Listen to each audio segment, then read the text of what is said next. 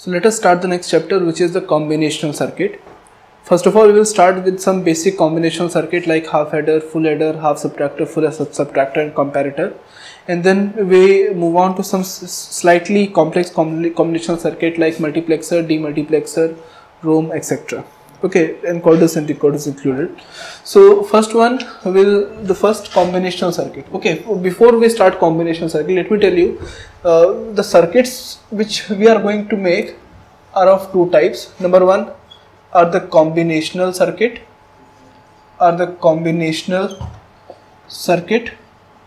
and the second type of circuit which we are going to make are called as sequential circuit, sequential circuits. So what is the difference between a combinational circuit and a sequential circuit? In the combinational circuit, the current output is not dependent on the previous output, right? Current output, or you say if you, for example, if you have a circuit like this, now the output of the circuit is only dependent on the current input. It is not dependent on the previous input. Now in case of sequential circuit, generally what happens is, this is a sequential circuit. Now the output, or you can say the current output, mostly dependent on the previous input, which we remember in the form of state, or you can say this, we are going to have some kind of memory element, and then we give this memory element as input. So you can say the current output is dependent on current input as well as the previous output, or you can say as well as the previous state. But in case of combinational circuit, the current output is only dependent on the current input. Okay, so the first combinational circuit which we are going to make is the half adder.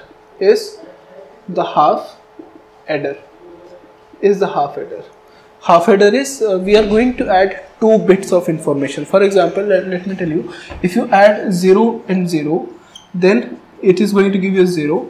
So we are performing a binary addition here. So I am assuming that you already know what is a binary addition. So if you add 0 and 1, then the sum we are going to get is 1. Here the sum you are going to get is 0, and the carry you are going to get is 0, and here the carry you are going to get is 0. If you are adding 1 and 0, then the sum which you are going to get is 1, but the carry which you are going to get is 0.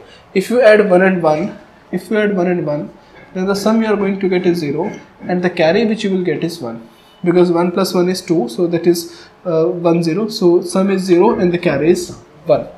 So we need to add 2 bits, and assuming that the first bit we are representing by A and the second bit we are representing by B.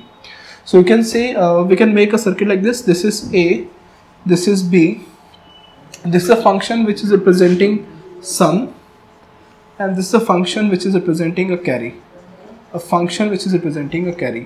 So the combination of A, B can be 0 0, 0 1, 1 0 and 1 1. If you add 0 and 0, then the sum is 0 and the carry is 0. If you add 0 and 1, the sum is 1 and the carry is 0. If you add 1 and 0, then the sum is 1 and the carry is 0. If you add 1 and 1, then the sum is 0 and the carry is 1. Now to implement this circuit, assume this is represented by the function f1 and this is represented by the function f2. Then if you want to implement this particular circuit, you can make a k-map for f1 as well as you can make a k-map for f2, but simply you can clearly see it is representing an XOR gate and it is representing an AND gate.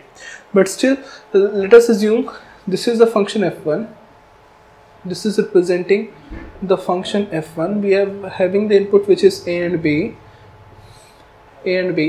This is A complement, this is A, this is B complement, and this is B. So here in the case of sum, at 0 0 we are going to get 0, at 0 1 we are going to get 1, at 1 0 we are going to get 1, at 1 1 we are going to get 0.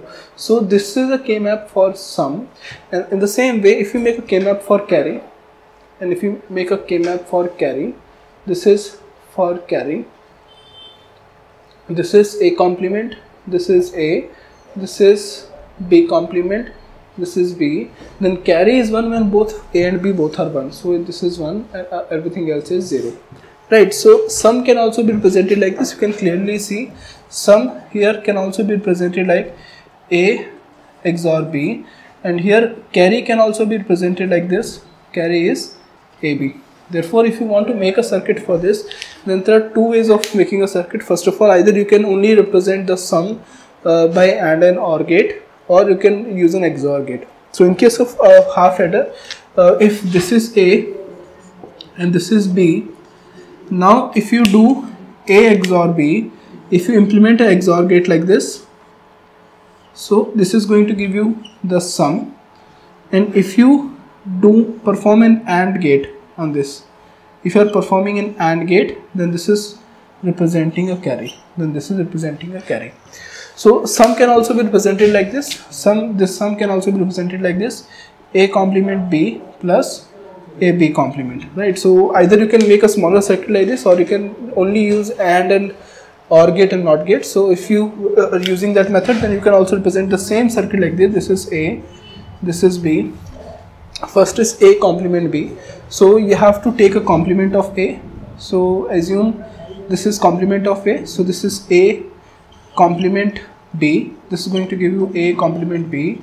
And you can also do like this. This is A and this is B complement. This is A B complement. And then you can take an OR gate between them.